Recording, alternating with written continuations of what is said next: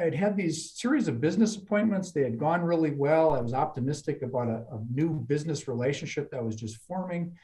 I was just about 2 miles from our house, late afternoon, when all of a sudden I felt this visceral pressure in my chest, like an anvil setting on my chest. And I started to sweat, and I could just feel my blood pressure rising. I thought I was having a heart attack.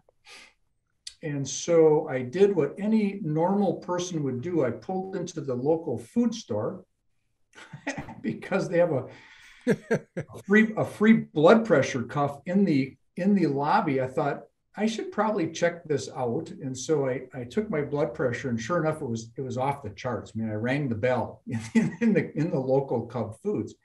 So when I got home, I walked in and asked as casually as I could of Carol, who is a cardiac intensive care nurse by background.